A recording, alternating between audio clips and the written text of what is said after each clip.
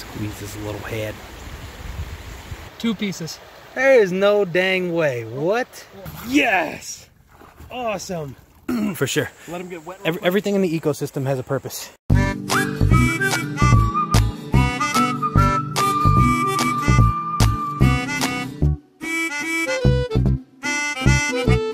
Hello, 00 crew. Welcome to Obsession Outdoors. Got the masturbator out here. We're in our old favorite little honey hole spot. AG spot right here. He's got the fly rod. Try for some smallmouth, and we're also going to load up on bait for blue cats. Great for herping here too. Let's see what we can do. Shout out to the subscriber that we ran into at the bait shop on the way here. Always nice meeting you guys in person. First worm going in. First fish to be caught in 10, 9, 8, 7, 6, 5, 4, 3, 2, 1. Take 2.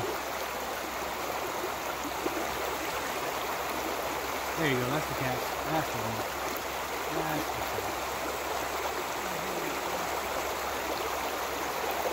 He got it. He's got it.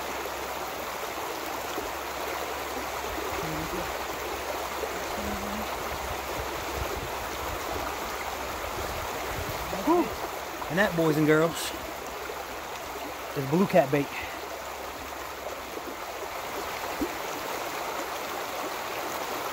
Beautiful. Let's load up the bucket. All right, guys, next spot. And we are hammering some fish in here. Little update.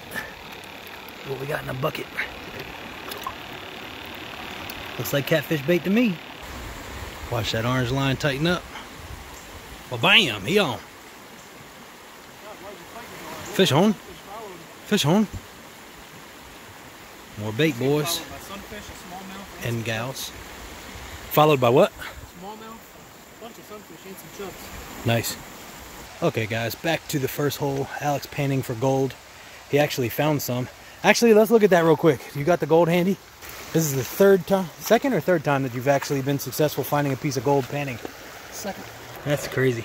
Piece of Maryland placer gold.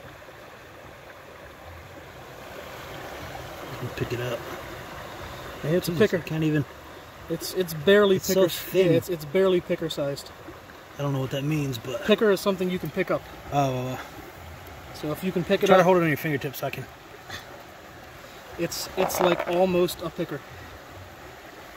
There we go. Look at that, guys. Crazy. Panned it in the stream. Anyway, aside from catching a full bucket of bait and some gold, we're ready to start the day catfishing tomorrow. All right, guys, Alec was just making the point that we might have or he technically might have the first Maryland gold find on YouTube. I've seen 2 other people, Flesh Gold and the other guy I can't remember, but Flesh Gold was in Elkton, Maryland. The other guy was in a very undisclosed location, most likely private property, but virtually no one does gold panning in Maryland because there's barely any gold here. It's not something you can make a profit off of. Huh.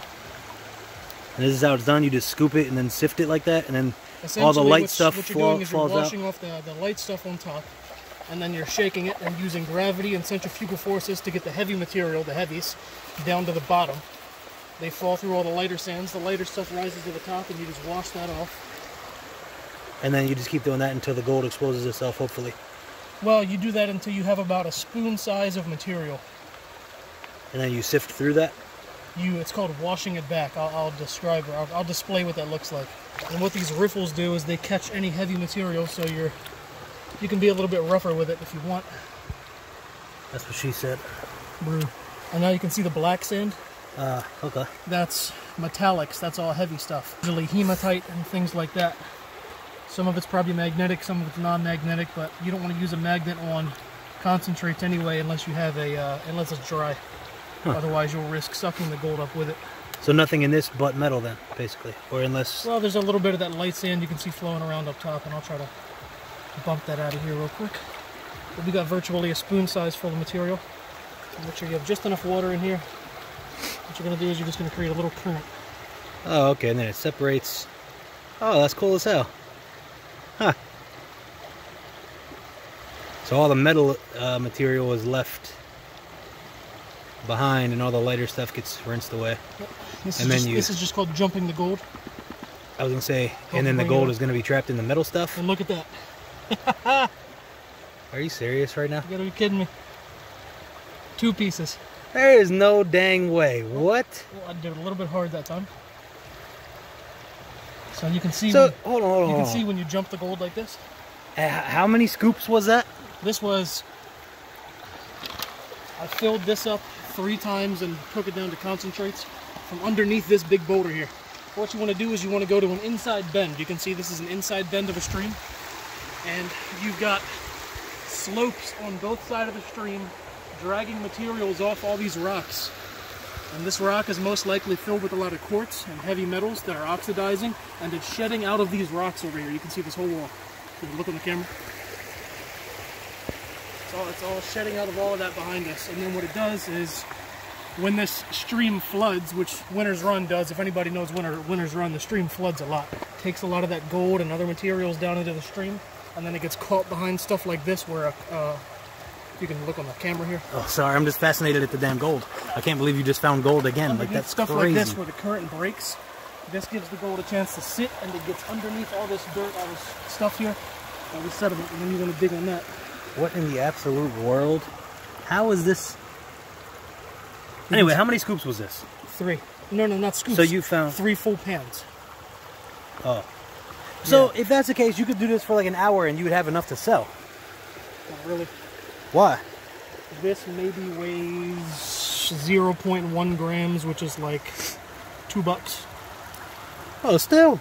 If that's $2 worth, okay, and you found it that quick, there's got to be a good amount here. You could spend all day here and get about $20 of gold, maybe. It's nothing you're gonna create like a profit. So you just got super lucky with these finds, then. It's not gonna be you're not getting them in every scoop.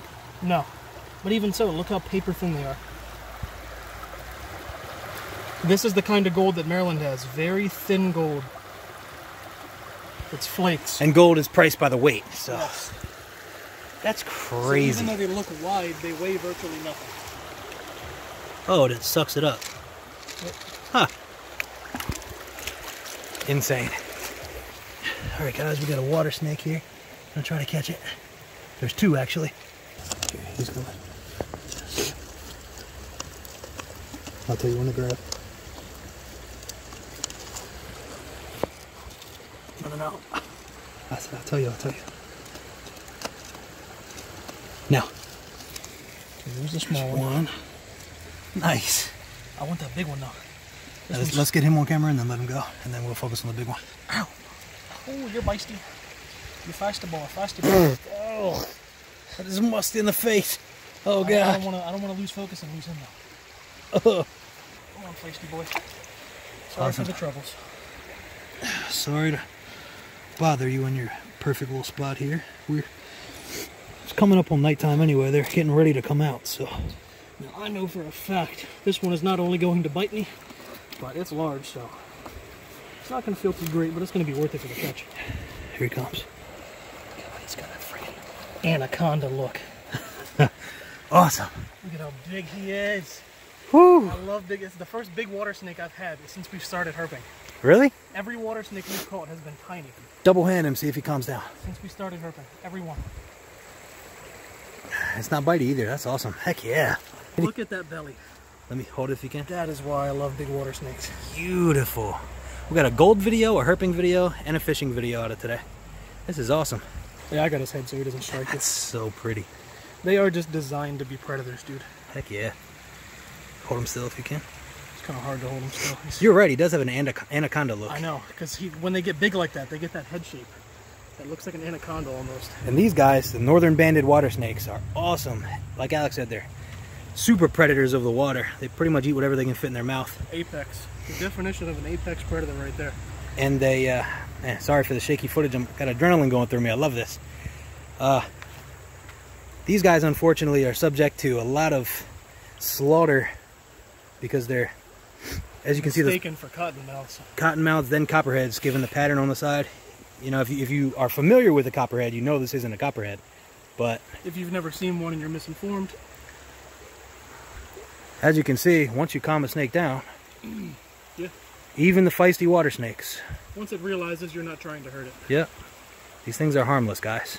Well, one thing I don't like is when herpers call snakes harmless, because it still hurts when they bite. That's not harmless. That's causing harm. Yes, they're that's not definitely harmless. causing harm. But it's not deadly. It's not going to kill you. It's not going to kill your kids and your dog.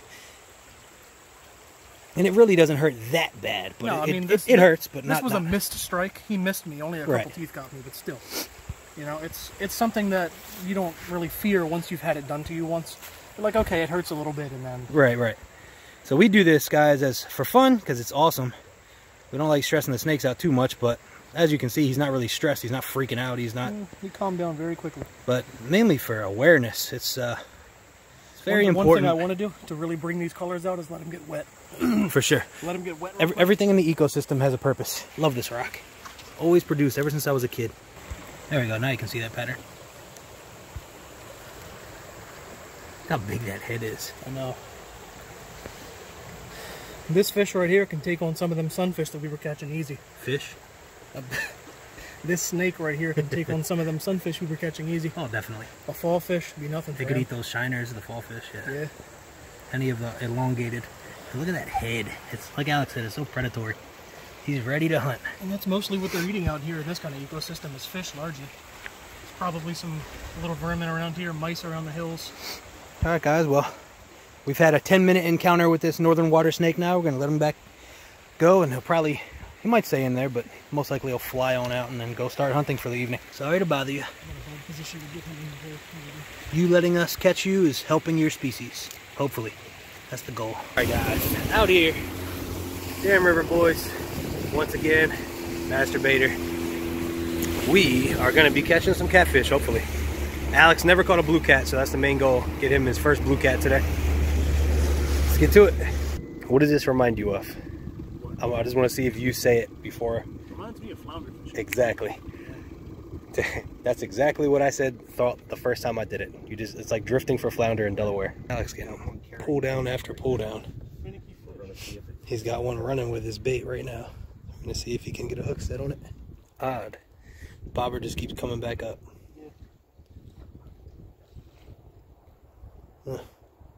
Get back to you if he hooks into it. He's gonna be one of those as soon as he gets in close. He's gonna give it hell. Oh, this is Alex PB catfish and his first blue ever. Point that other guy towards him. I think it's only a little bit bigger than that baby I got earlier. Oh man, look at that thing. Heck yes. He can be netted. I think he's started out for the most part. He's tired. All right, guys, it took us 3 hours. He's not tired. We lost a little channel cat. In the back of, don't lift him up. Ooh, yes. Here we go. Lost a little channel cat about right when we first started. Wind up a little bit and bring him. Try to get his head pointed towards me.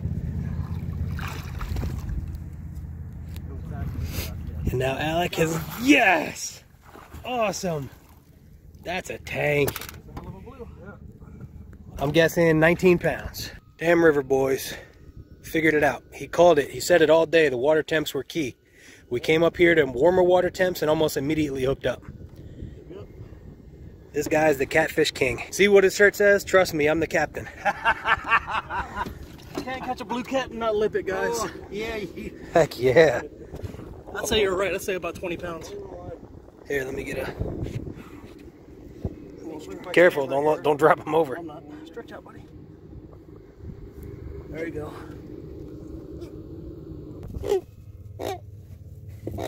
All right, you want to hold him up? Show everybody what It's you a got goose cat. here. We'll get some weight. Goose cat. Hear that, guys? Sounds like a dang goose. Alec wants to release his first blue cat ever. To check out this underwater release, go to Dam River Boys channel. It's been a super slow day, but goal achieved. Alec got his first blue cat and it was a monster. So, that's going to be the end of this video. Until next time, get out there and enjoy the outdoors. Peace.